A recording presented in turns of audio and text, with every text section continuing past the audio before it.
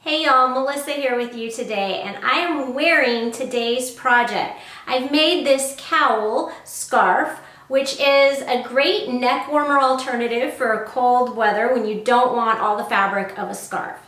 It has this leather, which you can use vinyl or pleather as well, accents and snaps so you can customize how high it comes up on your neck. And because this is basically a one-size pattern, it makes a great gift for anyone on your list, women, men, even kids, depending on what fabrics you choose. Now, there are a couple of skills that we're going to be using to make this project, including working with leather and how to set snaps, that I'm not going to cover in this video because I have other videos specific to tips on sewing leather and how to set snaps, and I will be linking those below if you need help with those skills. Otherwise, meet me back at the camera and let's take a look at the materials and how to make this. Now over here I have the essential materials. You have to have these for the project, and that is the fabric for one side and the contrasting fabric for the other side.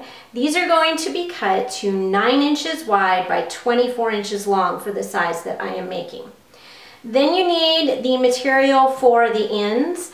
I'm using leather. You can use vinyl, pleather, pretty much anything that you want on the ends as long as the edges of it don't fray, because there isn't a finished edge on this. And then you need snaps to put this together, and I like this particular brand of heavy duty snaps, and I'll put a link below. I've tried lots of different ones. These are the ones I feel like work the best, so they're generally the ones I buy. And if you don't have the one that is a kit, you do need to buy the snap setting tool. Now, these are optional supplies that are going to make your life easier. I use this clear ruler all the time, and what I used it for in this particular case was to help me place where I wanted the snap holes that I punched into this. So I punched these in ahead of time. You can see the holes that I've punched in here. And to do that, I used this little mini punch set and a mallet and a cutting board. Now, you can also just snip with scissors. I just find this really convenient because what it allowed me to do was fold this in half and punch a hole straight through both sides at the same time, so I'm sure that they line up. With scissors, you have to do markings and then do it and make sure that they match up on both sides. This is just really clean and efficient to do it this way. I also used my chalk marking pen to mark where I wanted the holes to be.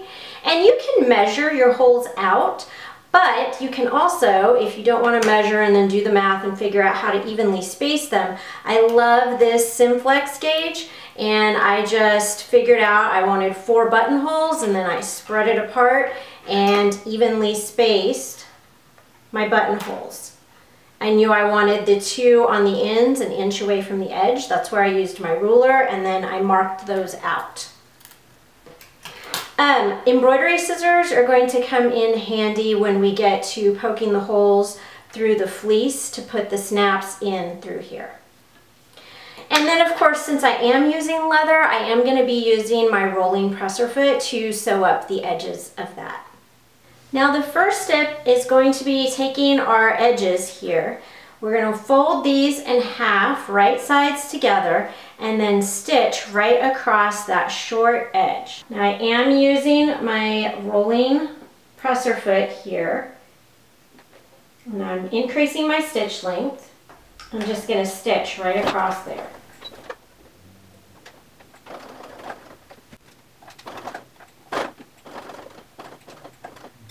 Okay, I'm going to back stitch and then cut my thread.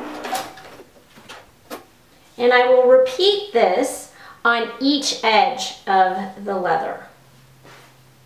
Okay, once you have all 4 ends sewn together, you're going to want to trim off the seam allowance, get it down to about 1/4 inch, and then turn this piece right side out.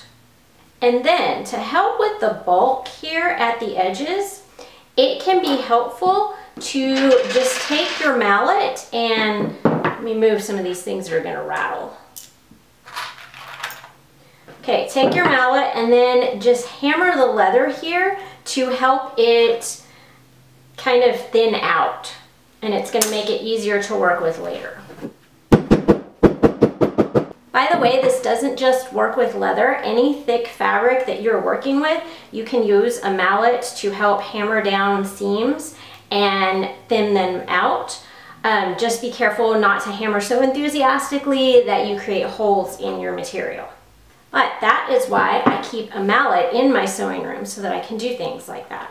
Once I have that done, I'm going to set this aside for now. Once you have done the two edge pieces, then it's time to sew the center section. So you want to take your inner and your outer fabric and you want to place them right sides together. And what we're going to do is just sew down these two long edges. Now, because this fleece does have some stretch and I don't want stitches popping later, I'm going to be using a very long, narrow zigzag stitch. So I have my zigzag length set to 3.5 and I have the width set to 2. Use a 1/2 inch seam allowance to sew.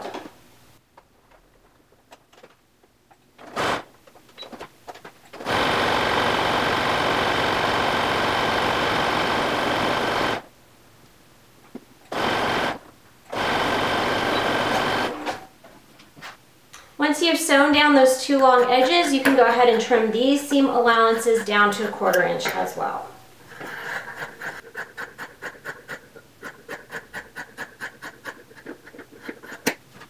After those seam allowances are all trimmed, then what you want to do is turn the whole tube right side out. Okay, you could press this, but if you're going to press fleece, realize that you need to use a low temperature setting and you need to use a pressing cloth because it is easy to melt it if you use too high a temperature on your iron. So instead of using the iron to press it, I actually prefer myself to finger press it. So I just kind of work the seams out and sort of press those edges myself.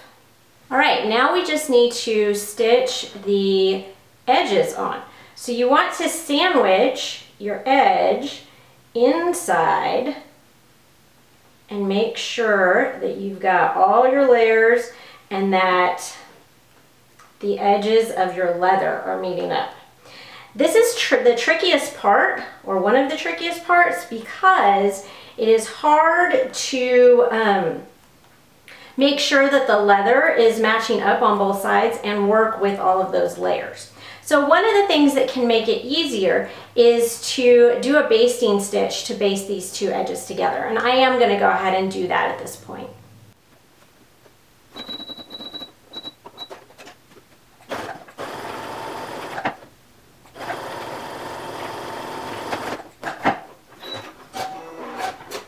If you do choose to do a basting stitch, you want to make sure that you do it right next to the edge so that that stitching ends up getting covered when we put the edging on. The other tricky thing about this is you can't really pin it because you'll leave holes in the leather. So let me show you another trick of what I do to help hold this all together until I stitch it. A lot of times when I am stitching with leather, I recommend using Wonder Clips because they're great and they clip on and they hold things in place. These would work in this situation, but as you notice, as far as I can put the clip on, it only is going to go to halfway here. So in that case, I like to pull out binder clips because these can hold further onto the leather and not make a hole in them. So what I'm going to do is push my edge in there. I'm going to make sure my leather's all lined up. I'm going to put a binder clip on it. And that's going to hold to the middle just like a Wonder Clip. But then I have these other edges that I can push in and it'll hold all the way to the edge until I get there to stitch.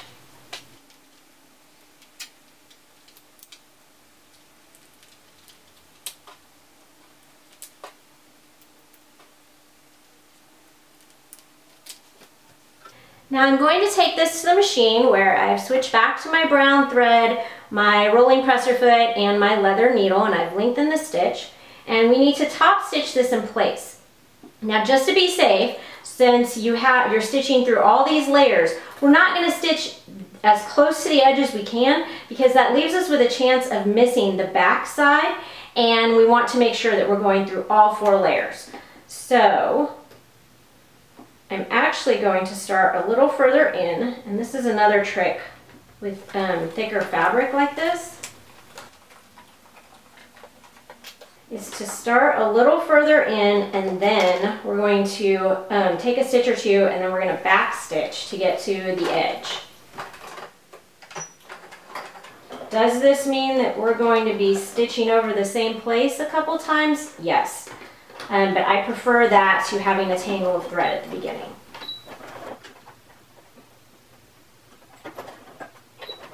And as always, you can pick up your presser foot and hand feed.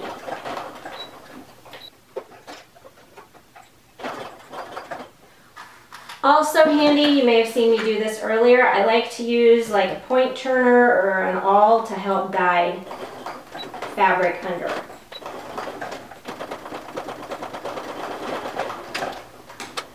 Until I can get a hand in the back and help guide it that way too.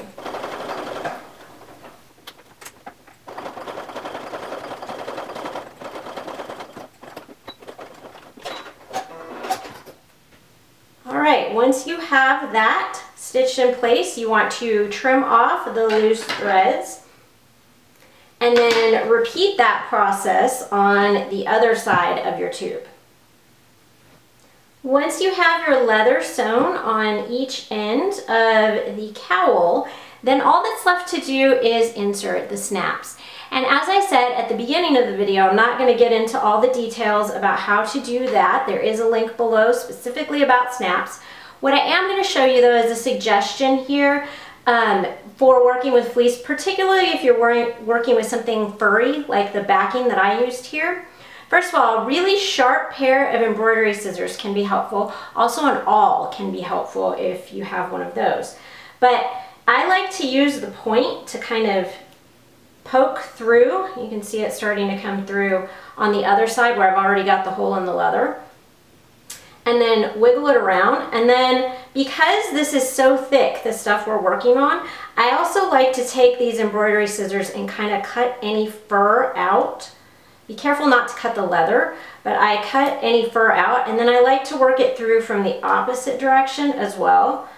And then again, any fur that is coming through that hole, I try to cut it out of the way to keep it from creating issues when I put the snap in. So like when I put the snap through there now, I'm able to really kind of squish all the fabric down because these snap shanks are really not that long. So you kind of have to do this to get everything squished in there properly. And so that when you attach the other side of the snap, that it has something to grip onto. There we go. It also helps if you have a little bit of fingernails when you're doing this, so that you can kind of press and you can feel all around there. In fact, there's more fur here that I think I'm going to cut off before I install this snap. There we go. So I can see my shank there, and just be really intentional about squishing everything down as far as possible and really trying to give that metal something to grip onto when you hammer it in place. But like I said, there's a whole other video about how to install these kinds of snaps, so that link is below. Once you are finished hammering all your snaps on, this is what it will look like. And then you have your edges that you can snap together or not, depending on how you like to wear your cowl.